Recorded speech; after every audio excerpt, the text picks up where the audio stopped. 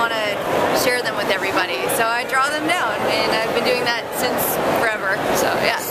What's like your favorite thing to draw that you would most prefer? I really like drawing like dinosaurs, and I also like drawing like female characters. They're really fun with all the lines I draw. I can really be expressive with it. And animals, I like drawing animals too. Have you ever drawn like any like storyline? Like sequentials? Yeah. Yeah, I actually did some sequentials for Womanthology issue 5. Me and Christy Zulo are in the same book. So there's 5 pages of sequentials for there. And then I also did a kid's book, which has very simple sequentials. It's called Kitty and Dino. But I mostly like doing covers, so yeah.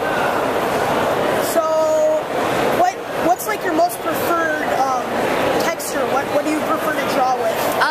Most of my work is acrylic paint on paper, and I've used acrylic forever, so I'm really comfortable with it, and I really like the colors you can get from it, so yeah. What was like your first most successful drawing? My most successful drawing? Like the thing that got you started? I guess when I was in high school I did a drawing of one of my favorite anime characters, and it got into the magazine, the anime magazine I was reading, so it was really inspirational to keep me drawing and trying to get something published again. So. Do you have any like website? I do.